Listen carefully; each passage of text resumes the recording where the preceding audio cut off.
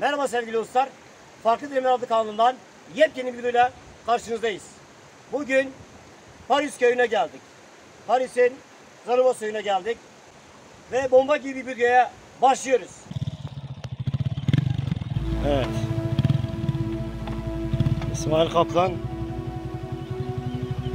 Evet, uzun ve zorlu bir yolculuktan sonra Paris köyüne vardık. Paris köyü Eruh ilçesinin 5-6 kilometre ötesinde bulunuyor. Paris köyünden dereye inebilmek için, yani Zorlu suyuna inebilmek için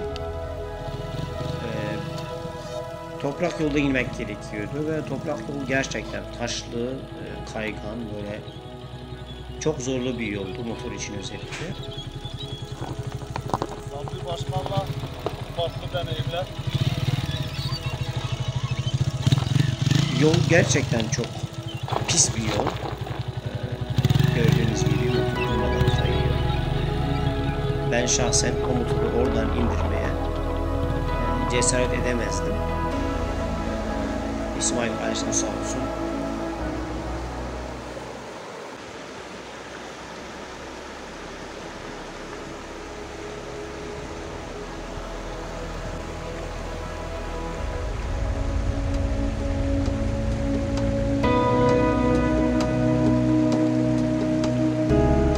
Biraz da size şöyle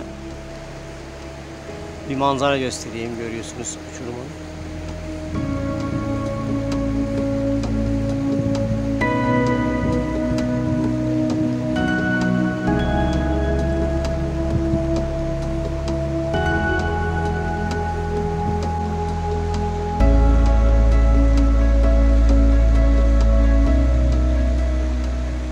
Su kenarına varır varmaz ilk işimiz tabii ki ateş yakıp bir kahvaltı yapmak için hazırlık yapmak oldu.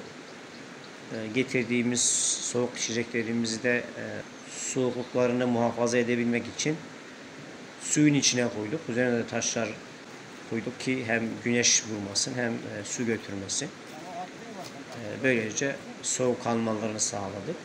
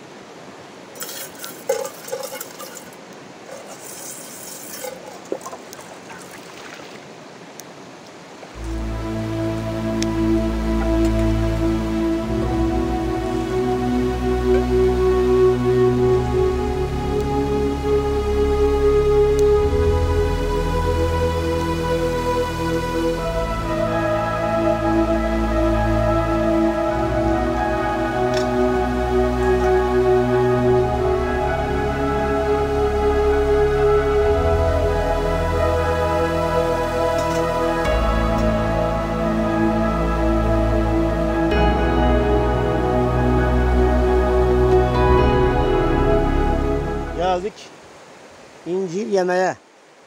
Bakalım incirler olmuş mu, olmamış mı? Evet, burada var bir tane. Neredeydi o? Burada bakın.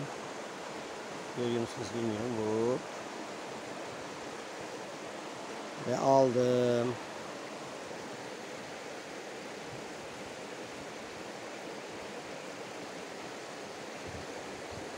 Biraz zamanı var ama fena değil.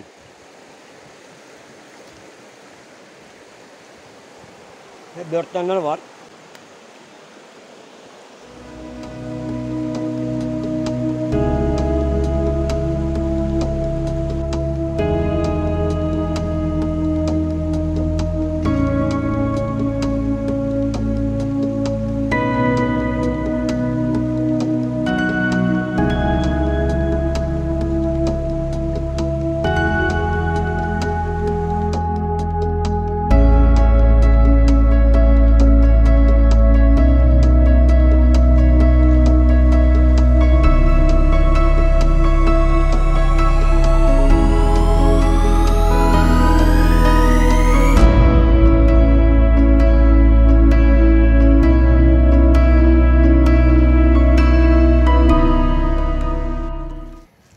Evet, bu da köy halkının kendilerine yaptırdıkları bir gölgelik. Çok serin tutuyor. Gerçekten güzel bir gölgelik yapmışlar.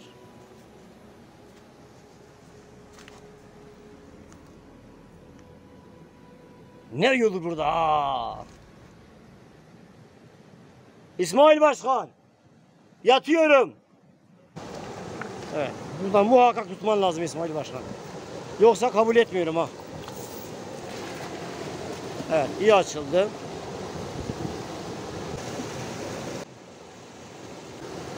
Evet, İsmail Başkan eliyle dalacak.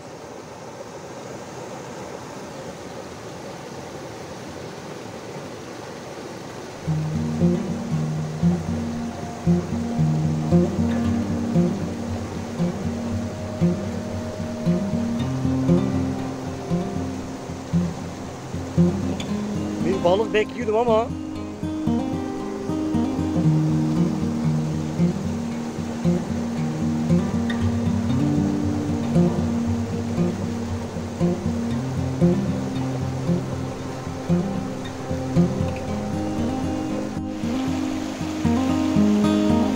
evet sevgili dostlar, yine yakaladık manzaramızı. Evet, İsmail Başkan avlamaya devam ediyor. Evet, eğer kaçmazsa altta kaldı. Büyük vardı çünkü. Evet, İsmail Başkan yakaladı bu ara bir tane. Bizim ufaklarla işimiz yok arkadaşlar bu ara. Sadece büyükleriyle, evet, bereketli olsun diyoruz. 3 etti arkadaşlar. Bir ikisini daha yakalarsak yeterli bizim için.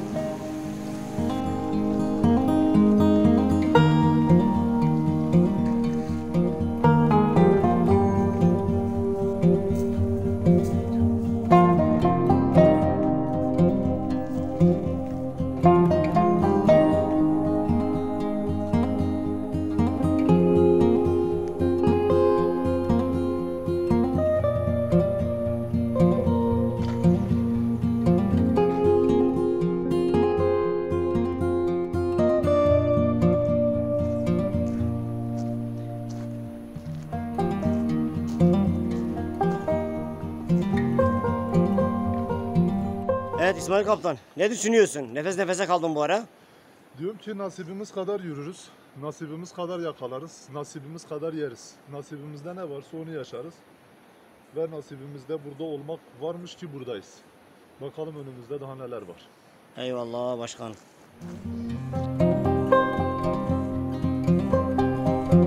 Arkadaşlar burada her şey efsane.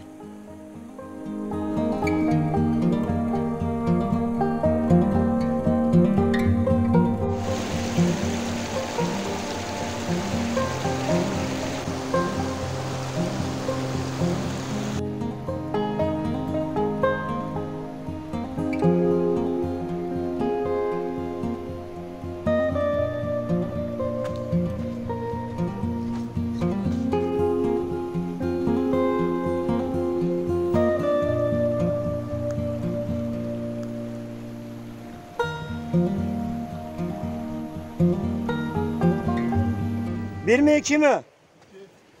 Evet, içime doğmuştu iki o.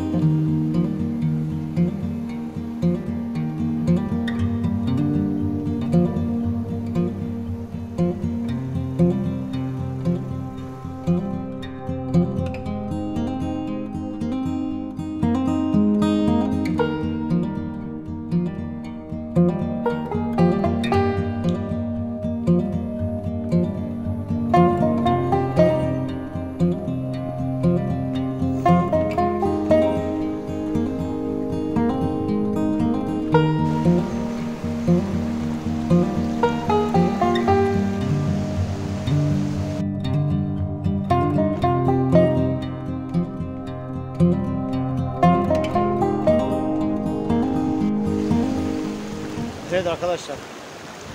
Suyun ortasında kaldık. Aksiyon kameramız serviste. Şu an telefonla çekim yapıyorum. Yavaş yavaş yürümeye çalışıyoruz. Burası bayağı derinmiş. Bayağı derin baba ya.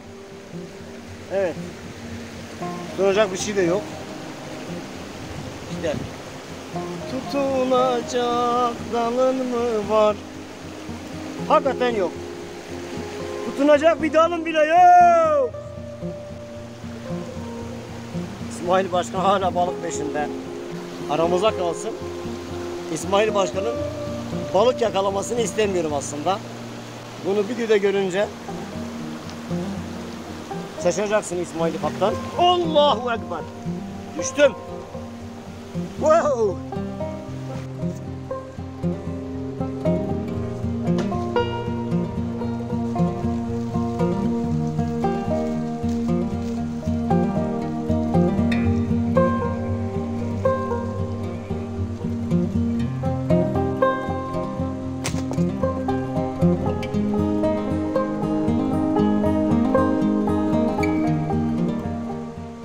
Evet değerli dostlar. Balık tutma faslımız bitti. Şimdi yemek faslımız başlıyor. Tuttuğumuz balıklarımız var. Getirdiğimiz biraz da etimiz var. Onları pişirip yiyeceğiz. Ondan sonra Siirt'in yolunu tutacağız.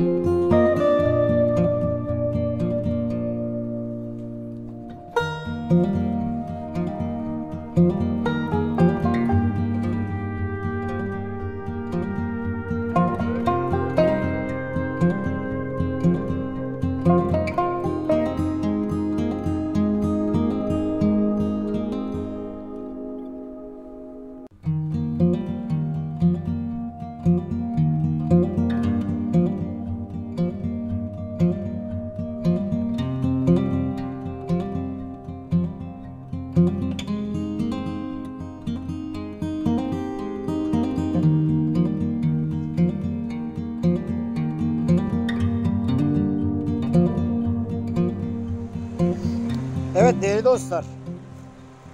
Bu ara yemeğimiz pişiyor. Izgara yaptık.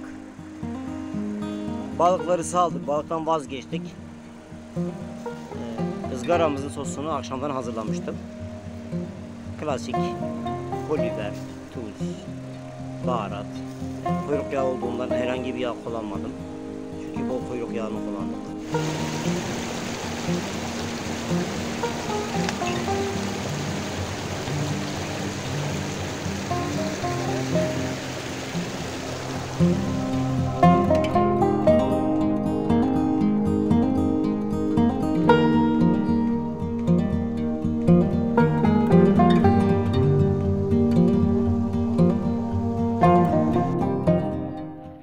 Evet, tıka basa yemek yedikten sonra böyle çok hızlı bir şekilde indiğimiz yolu çok zorlu bir şekilde çıktık.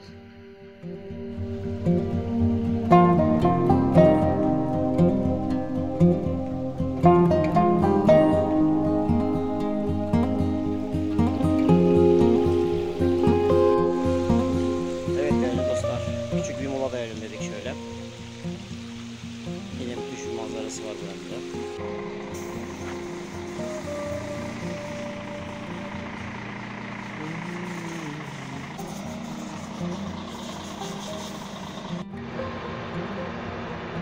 Evet değerli dostlar, son anda gemiye yetiştik. Şimdi iskeleye doğru gidiyoruz.